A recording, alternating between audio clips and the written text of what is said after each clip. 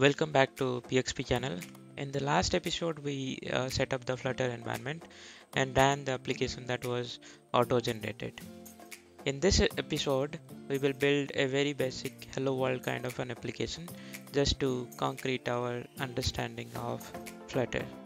So let's get started. Here is the blank project that we created, and then let me paste this run app function within the main method, and then let me create the class PXP home, which will extend the stateless widget.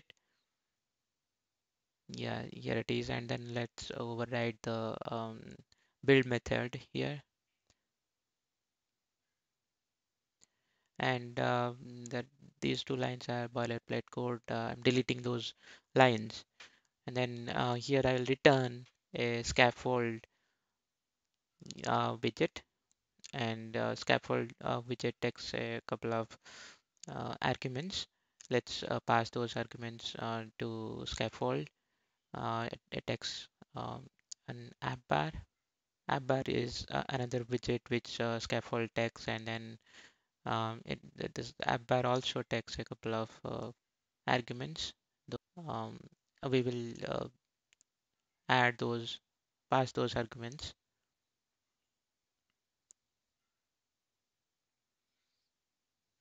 Yeah, first one will be a icon button.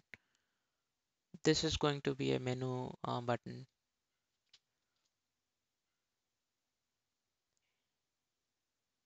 And tooltip is let's add some tooltip. I'm saying PXP channel. You can add anything, some meaningful name, and then unpressed action. We will add an action here. For the timing, let me say that icon button. There will be another method that I will be generating later. So you see the error will go away once we create the function. And within scaffold, it takes another argument that is called title. We will pass a text widget to this argument. And within text widget, we will again pass a text or you can say string, and we will name it as PXP channels. And the last argument will be actions. Here we will create another button, and it is going to be a search button. We will also add unpressed action here as well as a tooltip. So we can add anything here. For the timing, let's say that it is a search button. So and then unpressed action, let's add unpressed action. Let me name it as underscore icon search. I have not created this method yet, but I will create in a while. Yeah, within the body, we will display some message. Let me create a widget. This time it is a center widget that will be contained within the body. And let's create another child widget. And this child widget will be a text widget. Within this text widget, we will say hello world. Let's pass that text. Or okay, let me say that welcome to PXP channel.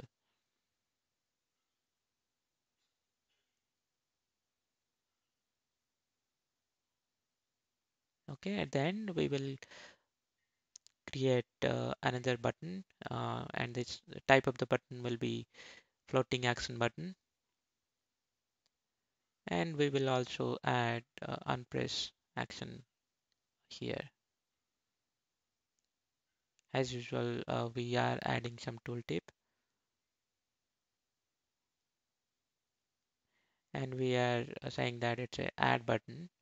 And within child widget, we will say that it is going to be a icon, and the button type will be add button,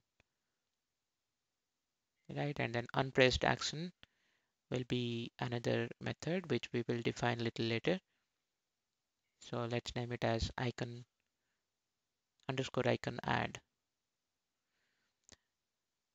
That's it. Let us go ahead and create all those three methods that we have defined for on-pressed actions of all those three buttons. So the first one is underscore icon button.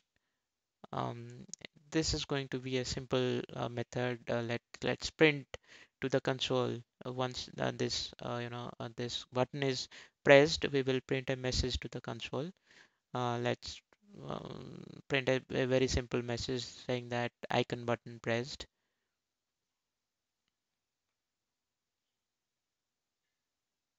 Similarly, we'll go ahead and create two more methods: void underscore icon search,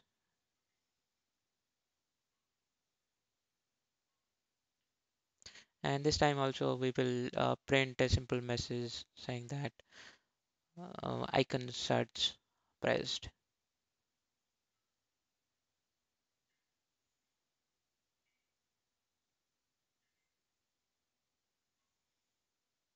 Or icon search button pressed.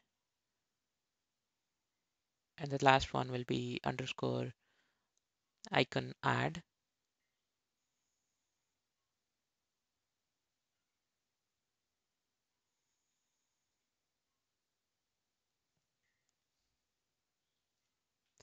And here also let's print um, that icon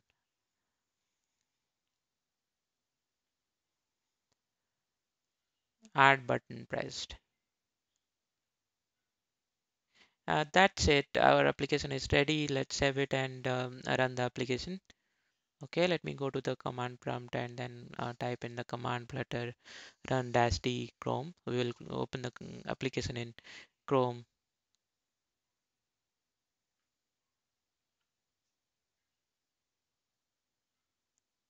Our application is starting. Our application is launching in Chrome. Yeah, the application is launched. And you can see welcome to PXP channel was the text we passed in the body. And then once I pressed the menu button, you see icon button pressed message is printed to the console. And similarly, icon search button pressed, icon add button pressed. So our application is running as expected, and this is the simplest application. That's it for now. And in the next episode, we will build the actual application. Thank you for watching. Please do like, share, subscribe, and if there are any queries, suggestion, then please do let me know in the comment section. Thank you.